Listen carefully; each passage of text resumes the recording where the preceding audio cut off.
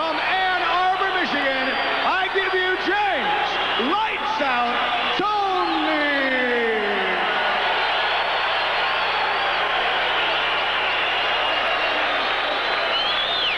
Well, if Horacio Brandan has a mean streak in him, it's just gotten meaner. Because James Toney on his introduction pointed right at Brandan, and I don't suspect the visitor from Argentina enjoyed it. It is said that Brandan has a huge punch. Like a lot of Latin fighters, he will telegraph his shots, but if it gets there, it's got something on it. Toney will have to watch out for it. Toney, on the other hand, has a big left hook and left uppercut, and that is what Mr. Brandan must watch for, as this one is scheduled for 6, a pair of middleweights, in what might be the most evenly matched fight on tonight's card. Well, the speed could be the whole story of the thing, Jim, and that man, it's believed, James Toney, has the hand speed to keep Brandan off rhythm, not let him get anything established, get a rhythm started in the fight. If that's the case, James Toney can carry it. Some people feel that Toney has a habit of fighting to the competition rather than at his best on call. I'm not sure I've particularly noticed that, but I haven't seen all his bouts. He is quick. He's got a flicking jab that does have some power and a great straight right hand. When he gets it launched, it can hurt you in a hurry. Well, that wasn't flush or hard particularly, but down the center does look open. The left side of Brandan is down a little bit defensively. Brandan does look like he's asking for trouble, holding that left hand down by the hips. That's where Toney's working his left as well, but he's got a little bit quicker hands. I guess in that sense, it's not as risky. Here's the right hand. Toney tried to unload it as a lead punch, countering over the left. Didn't get there. Well, there wasn't much there for Brandan as he threw 3 shots. And supposedly he had a big shot, but nothing was on those first 3. Looked like the right was open. Toney passed it up. Looks like Brandan wants to counter, too. Big right.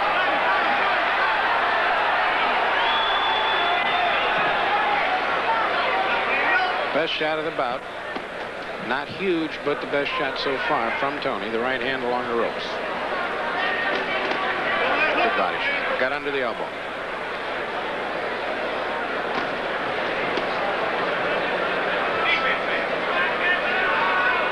Kind of a stationary fight so far. I think both fighters trying to feel each other out a little bit. A little bit more than a minute left to go, round 1. That was tricky. Couple of left. Brandan caught the first one on the glove, the next one on his elbow. Toney now trying to open it up a little bit offensively. Big right hand caught Brandan against the ropes. He gives a little stutter step. You can tell when guys get their confidence, when they really feel like they hit them, boy, they come out there and do a little dance. Well, from what I've seen so far, I'm not so sure I buy the word that Brandan has a huge punch, unless he's hiding it somewhere. Well, hang on, it's early. Just the way he looks. He throws with his shoulder. He doesn't really get his legs into it. Right hand over the shoulder, caught Toney on the ear, no problem.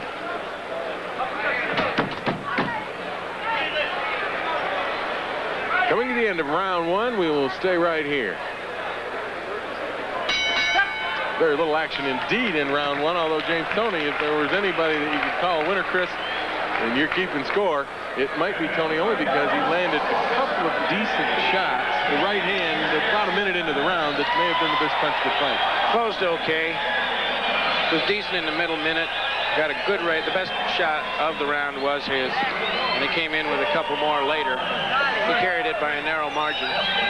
Interesting signal from the corner. A lot of fighters hear from their seconds over there. You know, 30 seconds, 15 seconds. That went off the shoulder, but he did drive him into the ropes. And I think we're going to see the one good right hand that came in the early part of the round. Well, that wasn't the one we were talking about specifically.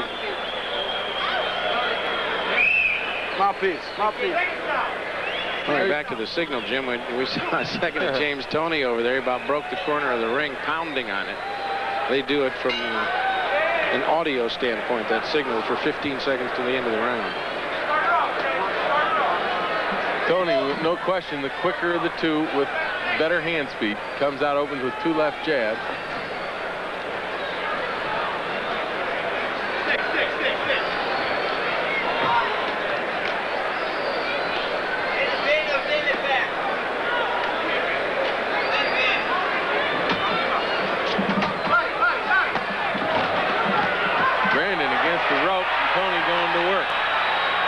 Brandon's tough to hit against the ropes.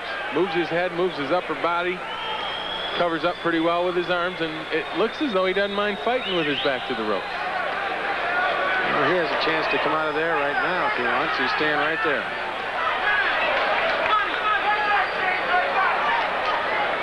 Toney will let him out, it looks like. Now he spins it around.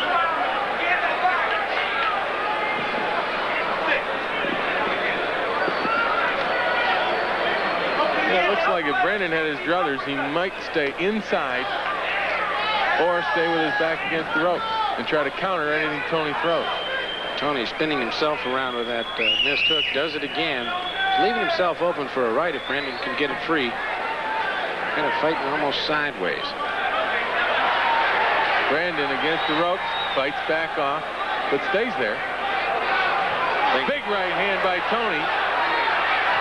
Brandon answers with a left hook. I don't think there's much punch there from Brandon. And it's still early.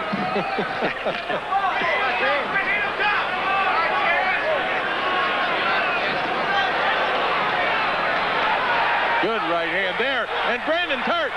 Toney's got him hurt on the ropes. Dale Grable steps in, and he will give him a standing 8. It was the ropes that held Brandon up.